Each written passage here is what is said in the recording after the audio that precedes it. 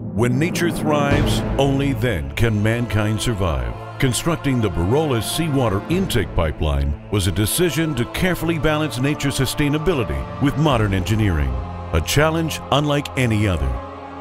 Orascom Construction pushed the boundaries of technology, matched with skill and determination to confront the task at hand.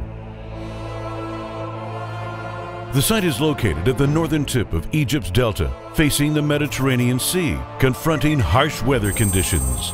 The pipeline was transported by sea from the shores of Norway early January 2017 to arrive in March, making it safely to the Egyptian shore.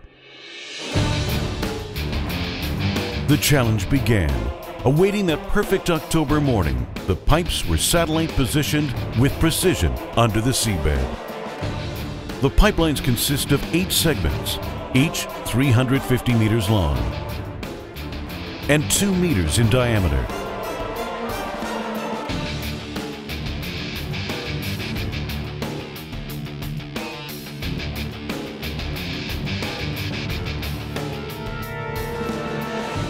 A true demonstration of collaboration between local experience and international expertise, which truly paid off.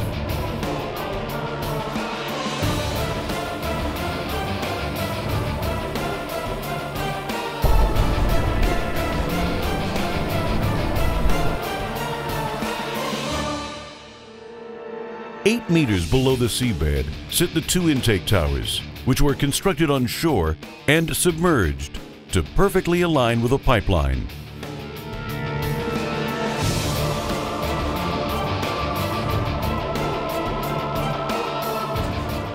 Using on-ground experience with state-of-the-art technology, these massive structures sit at the seafloor, connecting this 1.2-kilometer pipeline to the power plant.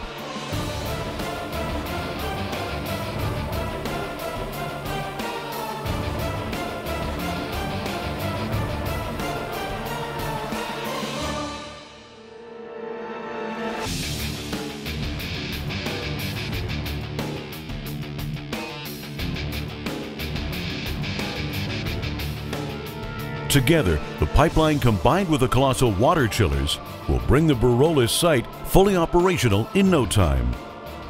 Yet again, another milestone of achievements, bringing this massive combined cycle power plant to its full potential.